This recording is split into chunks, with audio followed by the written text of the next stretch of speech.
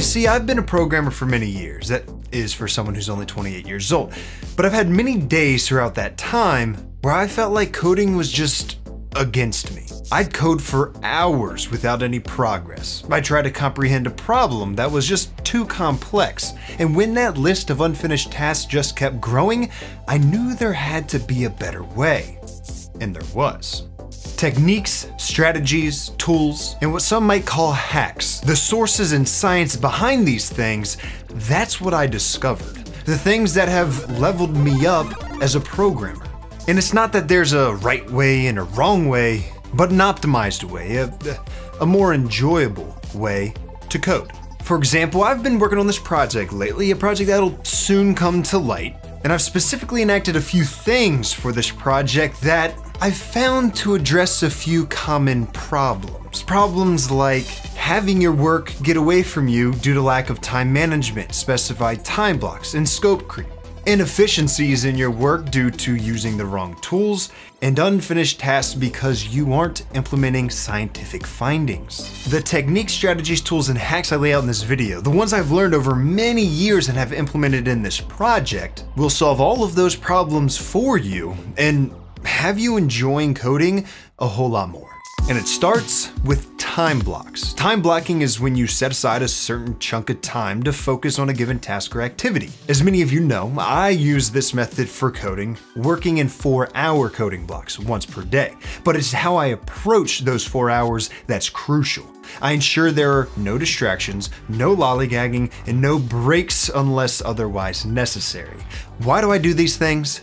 Because it encourages flow state. Flow is an optimal state of consciousness where we feel our best and perform our best, like when a pianist loses themselves in their performance. Once I sit down with the tasks I know I need to do, I break those tasks down. I understand them. I'm in deep thought about how to approach the problem and implement a solution, and I just flow.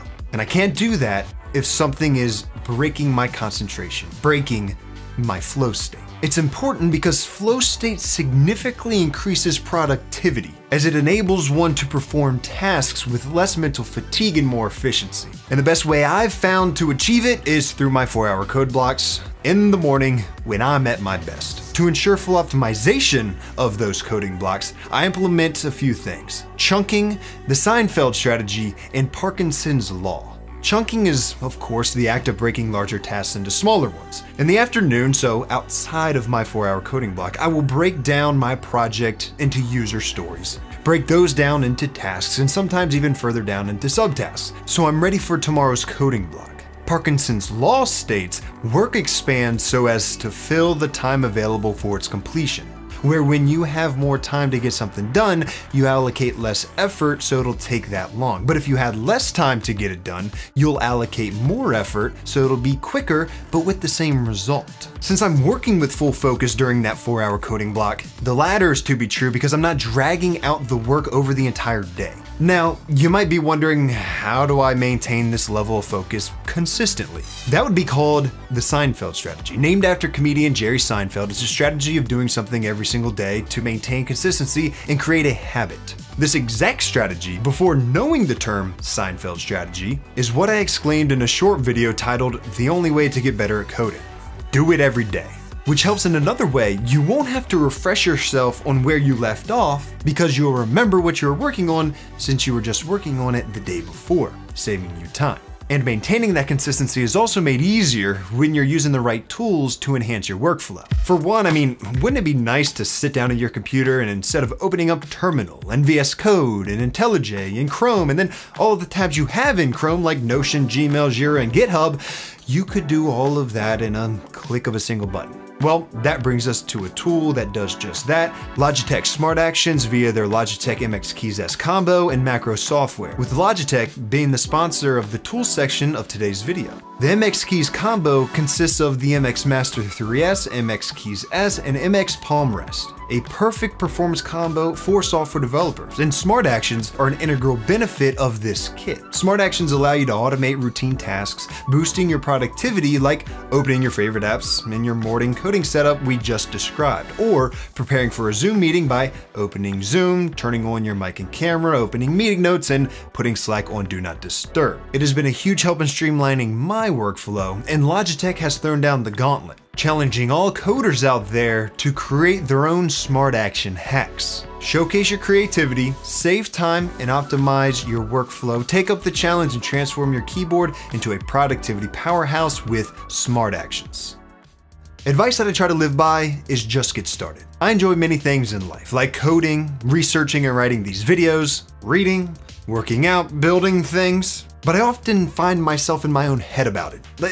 It doesn't make sense because even though I know I'm going to enjoy doing the thing, sometimes I find it difficult to just start the thing. This could simply be due to procrastination stemming from various causes, or decision fatigue, energy levels being overwhelmed, or lack of structure. Which is why chunking, time blocking, and structuring your sessions are so important to address those issues. But still, this happens. But luckily for us, there's a bit of a brain hack that we can implement. The Zeigarnik effect. A psychological phenomenon that implies people remember unfinished or interrupted tasks better than uninitiated or completed tasks. It creates tension when something is left unfinished, which creates kind of a mental itch that's only soothed by completing the task. It's actually something that I absolutely hate, just like having a task just sitting there. It eats at me until I finally decide to get up and get it done. So I guess while I don't like it, it is certainly effective. So I guess the advice here is start a complex coding task or problem, even if you don't know how to finish it. But everything may still be all up in the air for you. Like, how are you supposed to implement all of these things if you can't get a concrete visualization of the project? Well, I like to create a mental model of how my project, my program, is supposed to work.